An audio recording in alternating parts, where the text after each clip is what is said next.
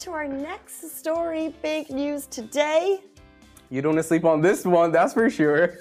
So Global Village is open officially today, and after months of preparation, it's finally the 27th season, and this is one of Dubai's most affordable family destinations and loved by many. I've never been, but like everyone just has good stuff.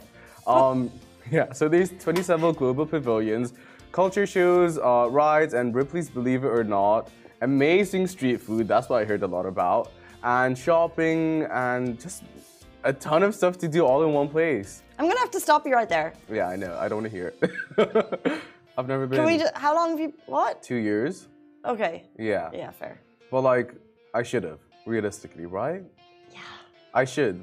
For so many reasons. And I will. Like, my mom is like Global Village's top customer. How much money does she spend there?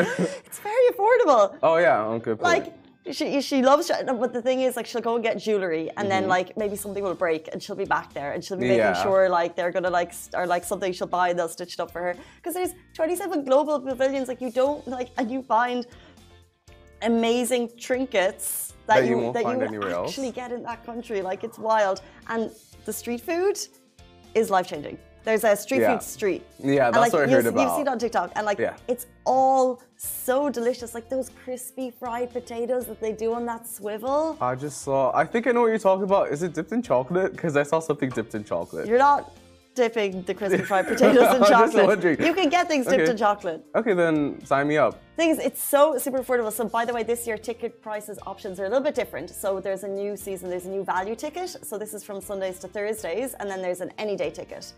Which is for one-off visits. So the value ticket will cost 20 dirham per person. The any day ticket is 25 dirham, and if you book online, you get a 10% discount. It opens today. But what? But it's extremely good value.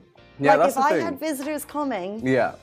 And I know people, like, it's the type of place that if you grew up here, you would have been back every year. But you would even go twice or 3 times a year. And then they have big concerts. Like, they've had, like, huge concerts out there. Yeah, that's what I saw last year. 25 dirham a ticket to get there. Those days. Oh, no way. Crazy. The ticket's basically free once you buy the ticket for the concert. Like, you don't need, like, concert tickets. They had, like, a One Direction alone. Changes everything. It they does. had someone else massive last year. It's just a lot of fun. And there's Ripley's Believe It or Not Museum. They have, and every year, like, they add, this is not an ad for Global Village, by the way. Like, it's just, like, if can someone give me a yes, by the way, to say that you love it? Like, I feel like you just need to be encouraged to go, because it's just it's a fun day out. Will. It's will like you a come carnival with me theme. then?